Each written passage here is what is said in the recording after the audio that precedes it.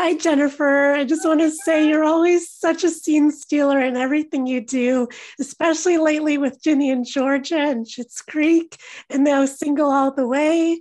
So tell me, what were some of your favorite scenes or moments to shoot?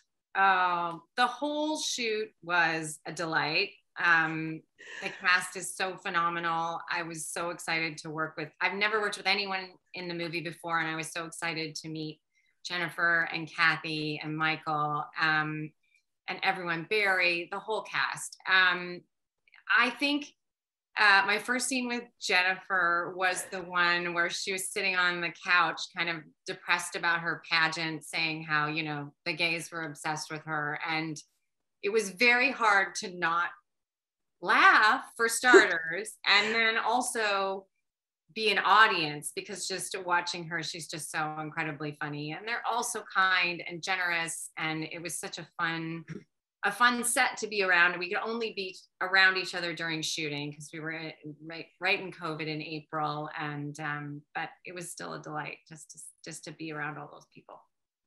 Mm-hmm. And Michael was saying that Jennifer loves to crack herself up too. Yeah. She does. She's so funny, and Kathy's so mischievous, and she makes it so fun in between takes. I remember the first day we worked together, we were in the kitchen, and she said, "Let's see how many espresso pods we can steal from the set." And she shoved one down her bra. Everybody was just so fun. And I wish that everyone in that family was a part of my family. They truly are just such a fun group. And it was almost more precious because we couldn't spend time together. We couldn't go out to dinner. We couldn't do any of those things. So the time together, when everybody got to take their masks off and be in a scene, was extra special, I think, because suddenly you were seeing the person's whole face and interacting. Yeah. Fleming was saying that he loved the dinner scene because everyone got to be together. Yeah. You're like, wow, when was the last time I sat at a table with 12 people? It's been a minute. Yeah, for sure. Yeah. So in the movie, the family, they wrap presents together openly. They see what everyone's giving each other. Do you have any holiday traditions? I do. I decorate early. My tree is up. And I make what's called a hodgepodge pie.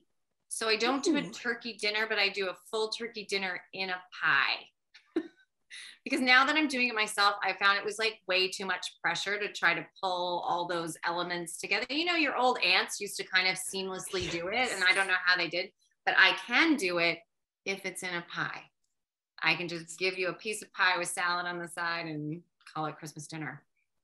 So what do you put in the pie? I put turkey and stuffing and sweet potato. It's all just and gravy. It's all in the pie.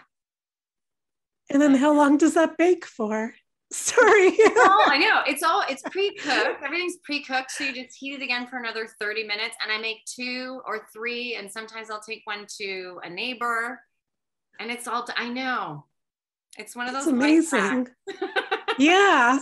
Oh my gosh. I'm going to try this. Send you the recipe. It's a Jamie Oliver. It's called hodgepodge pie. Oh my gosh. I'm going to look that up. There you go. So what have you been watching lately that you've been really into?